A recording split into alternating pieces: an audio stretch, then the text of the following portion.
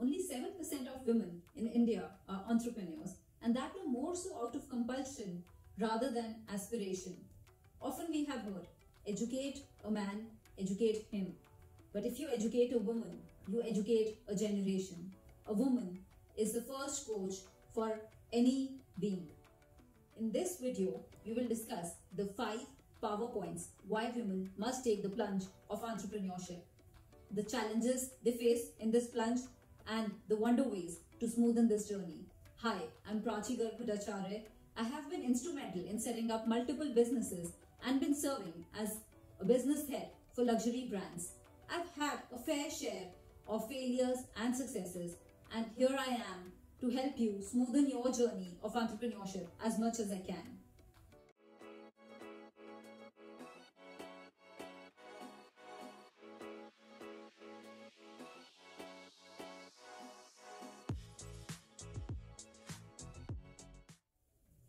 Five power points that make it aspirational for women to take the plunge of entrepreneurship. First being flexible working hours. With the multifaceted responsibilities that we women have, it makes it very lucrative for us to do our own businesses where we can have the flexibility of our working hours, unlike a job where the timelines are very stringent and demanding on us. And we don't have to live with the guilt of actually leaving behind our children and our families at the crucial hours when they need us. The next point that makes it truly aspirational to take up entrepreneurship for any woman is personal development and financial independence. Entrepreneurship actually gives us the opportunity to explore the purpose of our life and work around it, grow our intellect, and ultimately be financially independent with the satisfaction to our inner core. The third point being the improved economical status of the family. With financial independence, it is not just the financial economical uplift of your own self, but you actually uplift the financial status of your entire family. And the satisfaction that it actually gives you when you yourself feel capable of being actually able to deliver the needs and the wishes of your near and dear ones. Nothing can actually match that happiness and contentment for you. So entrepreneurship is something that every woman really gets the satisfaction to the core. Another imperative point is legacy building. Imagine that you can actually hand over the reins of your hard work to your next generation, and your next generation does not have to go through the entire journey of the struggle that you are going through today, and they can actually carry on your business from where you hand it over to them. Let me share with you the story of two individuals. These two individuals started out on their career journey together. One started as a fresher in a MNC, while the other started a small cafeteria outside of that MNC. The fresher, with her commitment and sincere hard work, went on to become a GM over a period of 10 years, and she was a frequent visitor to the cafeteria. On the day of her promotion to becoming the GM, she was proud and quite happy. So when she went to visit the cafeteria on her celebration visit, she flamboyantly spoke to the cafeteria owner and said, "Oh, I wish you had also started on a journey as a corporate leader like me, so you would too have been more successful today." To this, the cafeteria owner humbly replied, "I wish you success in abundance in your future as well.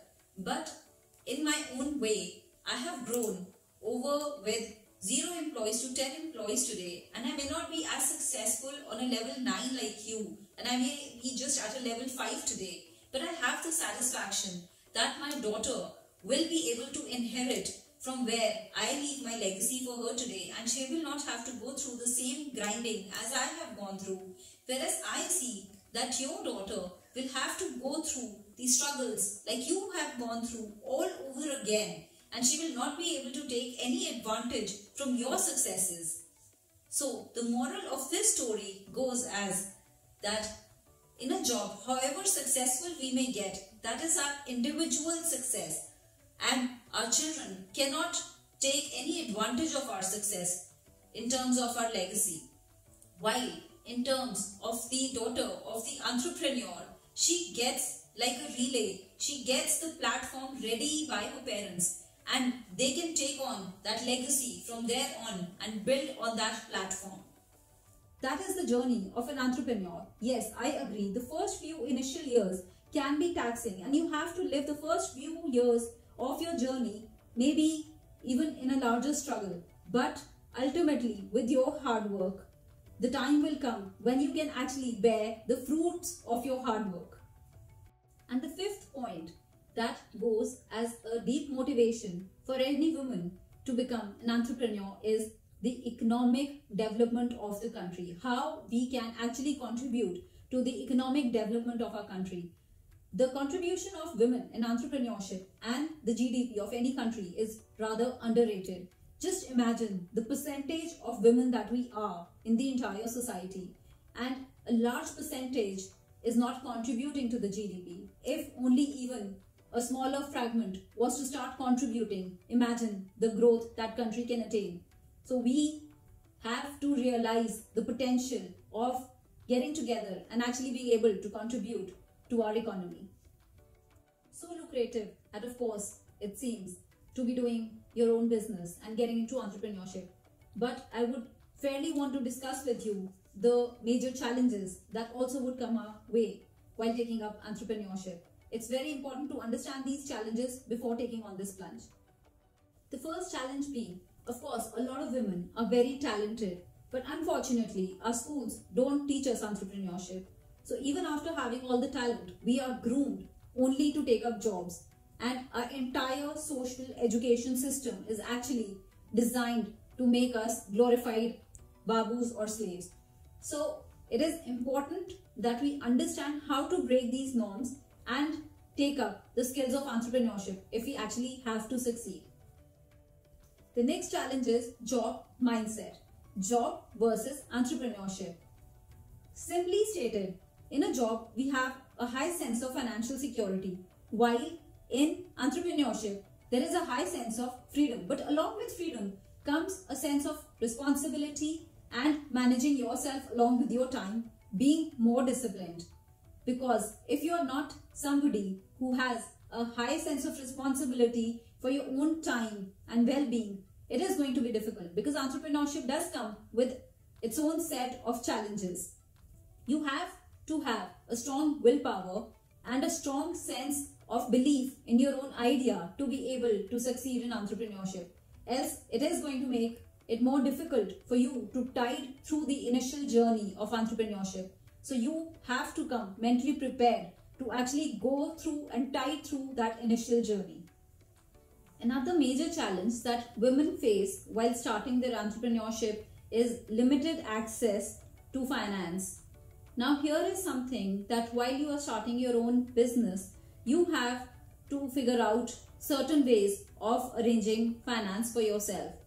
There are certain institutions which are largely supporting the women in their businesses today. So explore a whole lot of ideas, but don't give up on your one idea. Then to top it all, we have our own personal fears and resistances. Fear of criticism, fear of failure. My mentor often told me that fears are illusionary and temporary. So don't give so much of importance to fears. And if you have such a large imagination, why imagine fears?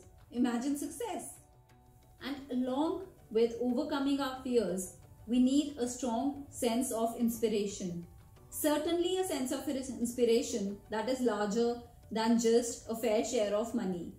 A sense of inspiration maybe that is spending more time with your children, or maybe planning a vacation, a family vacation that you've been always looking forward to. So when you keep a focused inspiration in front of you, that surely keeps motivating you to move forward and work harder towards your goals. And then is a skewed social system. We don't have to really worry about who is going to say what, because लोगों का काम है कहना, कुछ तो लोग कहेंगे. And often a strong woman, a strong independent woman is taken as more liberal. Now that really depends on you, how you conduct yourself. Believe in yourself, believe in your ideas, and go on with entrepreneurship.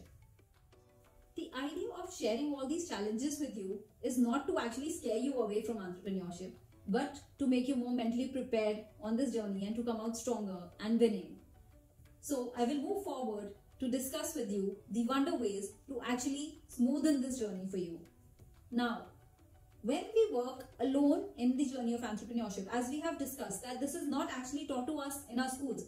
We have probably gained talent as a designer, as a cook, or as any other aspiration that we have in our life, but we don't know the basic nuances of business.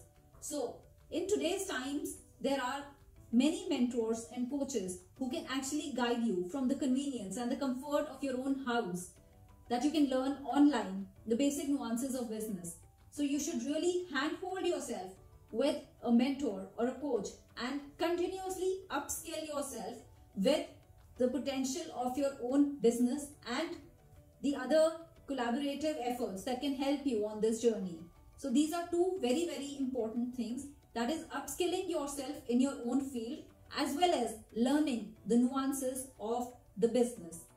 If you like this video, and if you're a woman who wants to progress on her entrepreneurial journey, subscribe to my channel and join my private Facebook group from the description link below to be updated on more valuable information for systematic sales growth in your business and to get money rich, time rich, and intellect rich. Thank you.